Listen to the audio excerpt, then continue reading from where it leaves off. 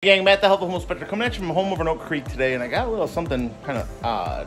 Don't see these, never seen one before. They got pro press fittings, they got shut-off valves, they got basically one-way flow valves and shit in there, things that would only be put in normally by a plumber. And then we got this guy. This is a Liberty Pumps sump jet water-powered backup system. I don't know. It's odd. So basically, we have drain tile coming in the backside over there. Got anywhere from probably 18 to 20 inches of water in there right now. And this system goes up, over, and comes in right here.